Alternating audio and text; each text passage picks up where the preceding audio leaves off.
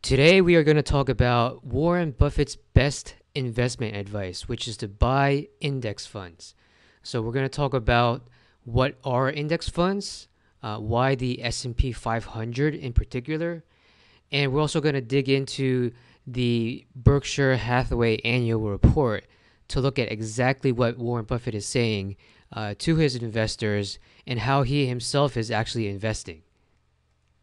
We're also going to talk about concepts like dollar cost averaging and how actually spreading out your investment into the S&P 500 is the exact execution or exact way that Warren Buffett would himself invest into the index fund rather than buying it all at once. So we're also going to talk about diversification that index funds offer you that individual stocks don't let you have. Um, and we're also going to dig into some specific quotes from the annual report that Warren Buffett says and what it means. Lastly, we're going to talk about what all this means for you. So, what exactly are the action items? In a future podcast and article, we're going to talk about how specifically different kind of ETFs and different vehicles can allow you to get this kind of exposure. And if you want to invest in the S&P 500, as Warren Buffett recommends, we're going to show you a way to do so without any commissions. So first off, Warren Buffett is probably the most successful and most celebrated investor of the 20th century, and going into the 21st century, he's already doing really well. Of course, you could attribute to his success due to picking the right stocks that outperform the market. Yeah, that's true. But actually, during his lifetime, the stock market overall has actually gone up quite a bit. Despite all the dot-com and financial crisis that happened, if you look at a chart of the S&P 500 going back the last, 50, 100 years, it actually goes up quite a bit. So I'm just looking at an S&P 500 chart, right now, just starting from 1950, which is kind of roughly the time period when Warren Buffett kind of started getting into the markets. The S&P 500 number-wise was well below 50. Looking at this chart, it looks like it's below 30. And, by 1990, it was close to 400. Of course, into 2000, the dot-com, it was closing up on 1500. So we're talking from 30 to 1500 in the span of 50 years. Now, during 2000 and 2010, people call that kind of like the lost decade-ish because the S&P 500 basically went nowhere due to kind of the whipsaw of the financial crisis. But if you look at where we're at 2015, we went over 2000. And so in 2016, end of 2016, we're closing up on 2200. And so you compare that 2200 with 30, back in 1950, those are substantial gains. We're talking many, many, many, like 100x perhaps, almost 100x. If you take that 30, you add two zeros to the end, you get 3,000. We're not too far from that. We're actually at 2,200, so that's quite a bit. And so Warren Buffett's investment strategy, his best investment advice to anybody, is to buy the S&P 500, not to buy individual stocks, but to buy the index overall. That way you get exposure to every kind of stock that's pretty much out there. And we're going to talk about all the different sectors that the S&P 500 covers. And when you buy the S&P 500, you get exposure to all that. And it's diversified. So if any one company or any one sector lags, your portfolio won't get affected that much. But the exact strategy that Warren Buffett advises is not necessarily to just buy all at once. You see, if you buy all at once, you could buy at the wrong time. Maybe you bought in 2007 before the financial crisis, and then you would have, basically lost half your net worth within a couple of years. And so timing the market is always something that Warren Buffett never said he was the best at. He never claims to be great at. But for the average investor, he recommends a strategy called dollar cost averaging. And you want to do that into a low-cost index fund. So the S&P 500 is an index. You want a fund that tracks the index. And so the one specifically that he recommends is the Vanguard S&P 500 index. And he recommends that because of its low expense ratio. And we'll talk a little bit more about that. But first, what is dollar cost averaging?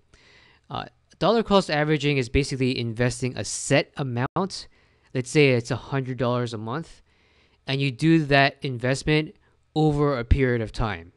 So, for example, let's say that in the next year you invest $100 in your first month. Let's say it's January. You invest another $100 in February and another $100 in March, and you do this automatically. And some brokerages will allow you to set it up so that it kind of like automatically deducts, automatically takes it from your bank account and puts it into the S&P 500 fund, and it does so with that exact dollar amount. Now, note that dollar cost averaging is different from buying 100 shares every month. Buying 100 shares every month is going to result in a different dollar amount. So let's say the S&P 500 is not trading at this, but let's say it's a dollar. If you invest 100 shares, that's $100. But let's say, in month number 2, the S&P 500 becomes $2. Well, if you buy 100 shares, that $2 becomes, $200. So month 1, you invested $100, but month 2, you invested $200. You're not investing the same dollar amount every month. That's not the strategy that Buffett recommends. Instead, he recommends investing a fixed dollar amount. So instead, if let's say the S&P 500 were to go from $1 to $2, that first month you buy 100 shares, but that second month you only buy 50 shares. That way, 50 times 2 is 100. You're still investing $100. So that's the key point with what dollar cost averaging is. From a dollar perspective, you're investing the same dollar amount every month. Not the same share counts, but the same dollar amount. So this strategy basically lets you spread out your exposure to the index over a period of time, so that even if you enter at the wrong time, you'll end up buying more shares as the market drops, and as the market goes up, you'll actually buy less shares.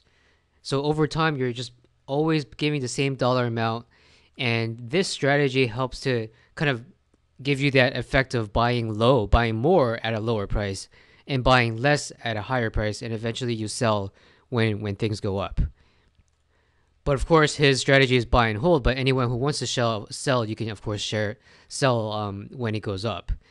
So this is his strategy of investing in the index fund, to dollar cost average your way in. Now, of course, we want to answer the question, what is an index fund? We talked about before how the index fund is kind of like an average of all the stocks in the entire market. We're talking about various sectors. And of course, there are many different kind of index funds. There are Dow Jones Industrial Averages and Index, and of course, there are funds that track that. Dow Jones being kind of like the 30 largest blue chip type companies in the U.S. They're kind of massive. S&P 500 is the one that he recommends. These are 500 large cap stocks across all kinds of sectors, and we're gonna cover that in a bit. Another index is the Nasdaq. Nasdaq is tech focused, so a lot of the technology companies go up and down. They experience more volatility. That's the Nasdaq. And the Russell is a small cap index, and the small cap index is a collection of 2,000 small companies, and of course the volatility there is even more so. Of these 4 popular US indices, the one that Buffett recommends to follow is the S&P 500 index. So what's so good about the S&P 500? We actually have another dedicated podcast on episode 11, What is the S&P 500, where we talk about exactly what it is and the exact breakdown. But just here as a high level, the S&P 500 basically gives you exposure to sectors like technology, services, financials, healthcare, consumer goods, and industrial goods. So this covers basically the entire economy. When I talk about technology, we're talking about Google and Facebook. Services, we're talking about Home Depot, like your house, Walmart, massive retail, Disney, and everything that they own. Amazon, of course, they sell pretty much everything. Financials. The financial sector, you think about all the banks like Wells Fargo, Visa, Bank of America, and of course you have the investment banks like Goldman Sachs, Morgan Stanley. Consumer goods. Well, Coke and Pepsi basically own every kind of soft, beverage drink you can think of. Well, everyone knows about Apple being one of the top consumer tech companies, and industrial goods, General Electric, and all the appliances that they make to power everybody's home. And if you go to finviz.com, you can obtain kind of like a visualization chart of what is the S&P 500 breakdown and what are all these sectors. And it's kind of nice to look at it from a visual perspective, and we'll include a link to it in this podcast, so you can see visually like which sectors are bigger than others. For example, Apple takes up a larger portion of the S&P 500 than, say, a smaller company like UPS. So when Warren Buffett tells you to dollar cost average into the S&P 500, it's because the S&P 500 gives you that level of diversification, so you don't have to worry about specific stock risk. So when a company issues more shares, or the CEO somehow is caught in some kind of fraud, or so say for a biotech company, like there's some like news about FDA, these are all things that will drive a stock price like up 10% in just one day. You'll never see the S&P 500 go up 10% in one day. In fact, there were actually circuit breakers put in place that'll kind of prevent it from getting there closer to the 5 and 7%, and over time that may change. But you won't see massive swings in the index as you would with specific stocks. And that's why Warren Buffett recommends the index fund, the S&P 500. And that's also one of the reasons why we trade the S&P 500 at Lifestyle Trading 101. Now, let's take a look at some of Buffett's words, and I'll include a link to the annual report, the 2013 annual report, where Buffett talks about his investment strategy and what he's actually doing in his own will. But here's a quote. Buffett says in this report, "The main danger is that the timid or beginning investor will enter the market at a time of extreme exuberance and then become disillusioned when paper losses occur." So the main danger is that the beginner investor is going to enter the market when there's extreme exuberance. What he means is that most people don't enter the market when things are bad. They enter it when they're good. They're going to invest more money when they hear their friends saying, "Oh, I just earned X amount of money in the stock market." And then people think to themselves, "Oh, maybe I should get into the stock market too." And so they're in a way entering potentially on a late stage. It could still be a good time, but what he really means is that the best time to invest is when there's blood in the streets. When other people are doing bad, that's when you want to enter. And of course, the financial crisis of 2008 and 2009 was a perfect example. The index went up well over 50% since then, and it's because there was blood in the streets, and that was the ultimate time. And actually, a lot of the times when Warren Buffett bought, he made it public that he was buying, and so you could have easily just followed his advice, and I'm sure many people did. And if you still held on, you would have been up quite a bit. Here's another quote number 2. In the 20th century, the Dow Jones Industrial Index advanced from 66 to 11,497, paying a rising stream of dividends to boot. The 21st century, so that was the 20th century, it went from 66 to almost 12,000. The 21st century will witness further gains, almost certain to be substantial. The goal of the non-professional should not be to pick winners. Neither he nor his helpers can do that, but should rather be to own a cross-section of businesses that in aggregate are bound to do well. A low-cost S&P 500 index will achieve this goal. So instead of picking individual stocks, just focus on the overall market. The overall market went up, I don't even know what percentage that is. If you divide 12,000 by 66, I mean, that's basically like 200x almost 200x.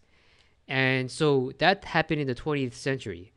Now in the 21st century, hey, last century was 200x. Hey, maybe this century is probably even more so. I mean, you think about all the technological advances and all the improvements in terms of infrastructure and technology and transportation.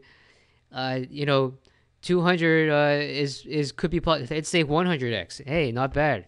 So I mean, there's significant room as long as you're just exposed to the overall market and you don't freak out with any particular investment. So a third quote from Warren Buffett. Quote, my advice to the trustee, this is him talking about his will, my advice to the trustee could not be more simple. Put 10% of the cash in short-term government bonds and 90% in a very low-cost S&P 500 index fund. I suggest Vanguard's. I believe the trust's long-term results from this policy will be superior to those attained by most investors, whether pension funds, institutions, or individuals who employ high-fee managers. So what he's saying here is instead of paying somebody a fee to kind of pick stocks, a more effective strategy, at least the effective strategy that he's going to do, is to put 90% in a low-cost S&P 500 index fund.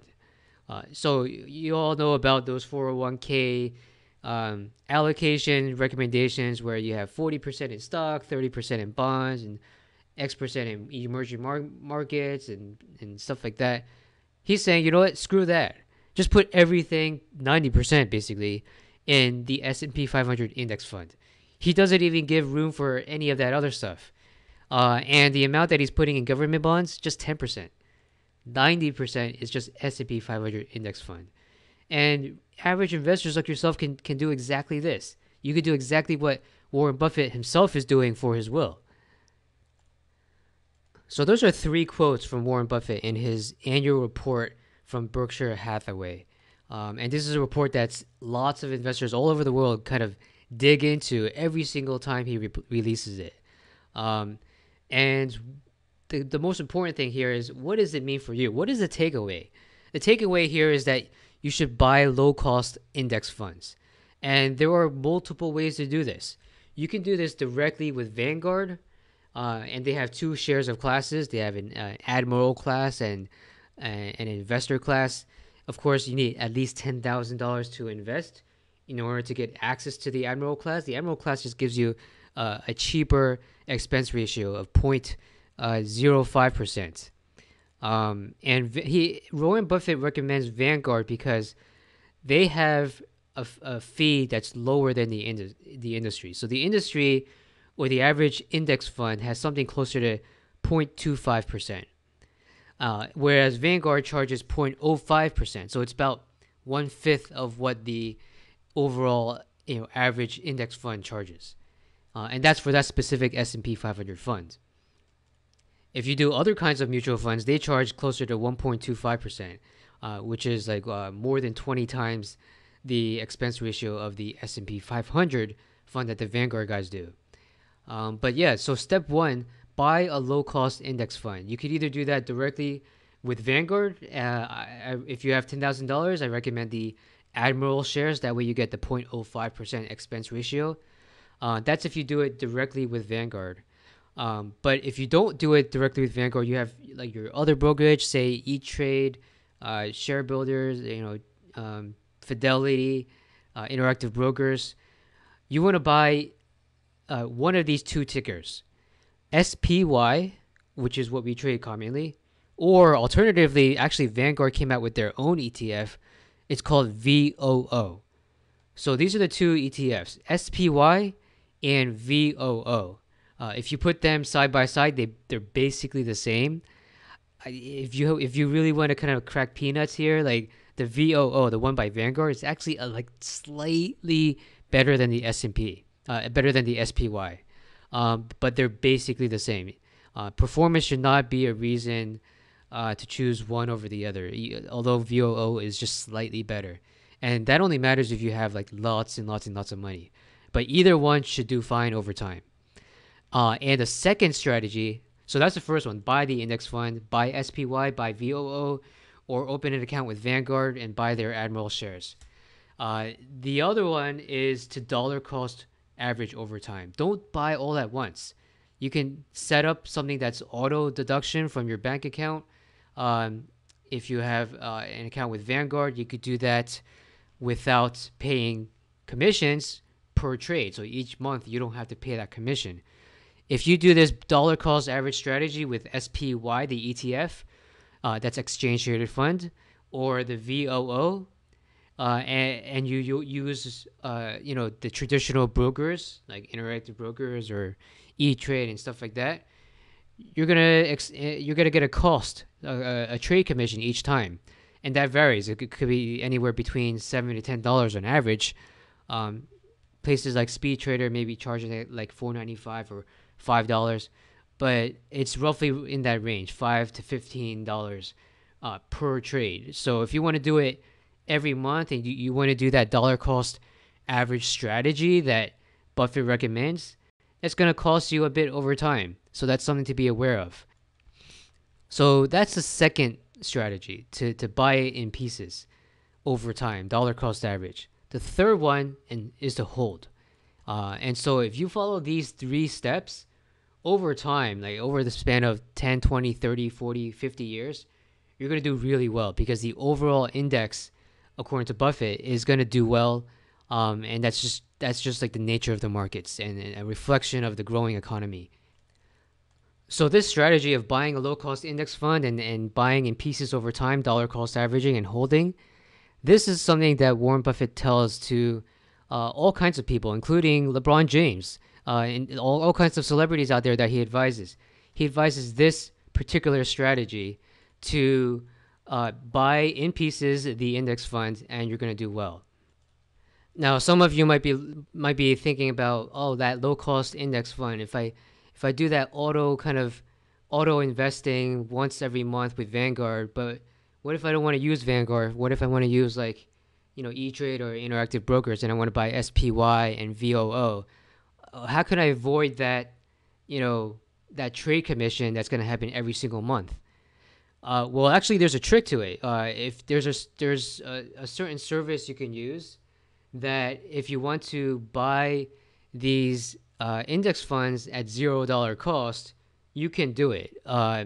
It's going to require a special brokerage. I'm going to tell you which brokerage that is. And we'll talk about that in a separate podcast.